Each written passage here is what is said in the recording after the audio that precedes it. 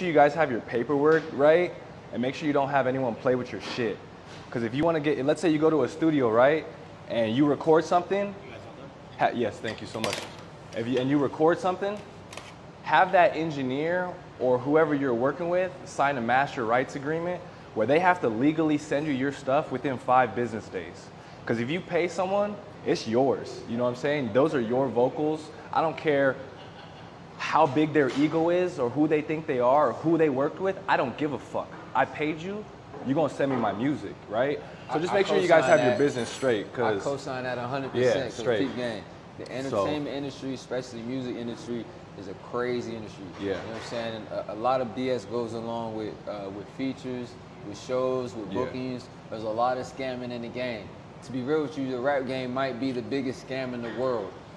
I'm probably it is, because anybody could go get some rap shit and start rapping, and that's why they spend. That's why there's so much money spent into it.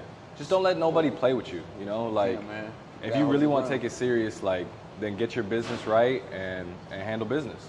No, you definitely do. You definitely do, man.